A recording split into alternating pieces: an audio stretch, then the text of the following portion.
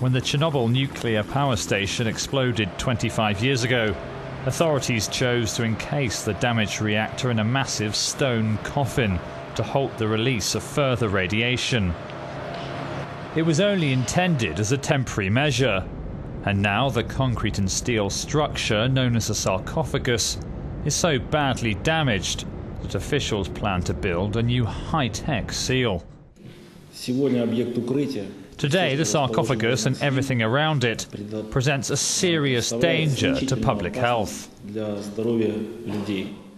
In 2007, two French companies, Vinci and Bouygues, were granted the contract to build a new protective shelter.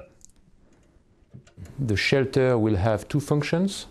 The first one will be the protection of the plant during dismantling in order to avoid the dust, radioactive dust, to escape in the air. And the second function will be to carry a huge crane below the arc in order to dismantle the plant. The project, however, has been hit by delays.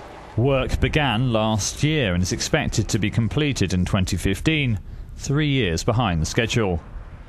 The shelter will take the form of a giant arch, measuring 108 metres high, 162 metres long, and 257 metres wide.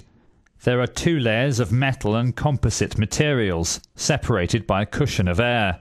The new shelter will be built alongside the ruined reactor, and will weigh some 23,000 tonnes once complete. However, the problem of waste disposal is yet to be solved. French firm Arriva had started on a project to build safe storage facilities, but it pulled out in 2007.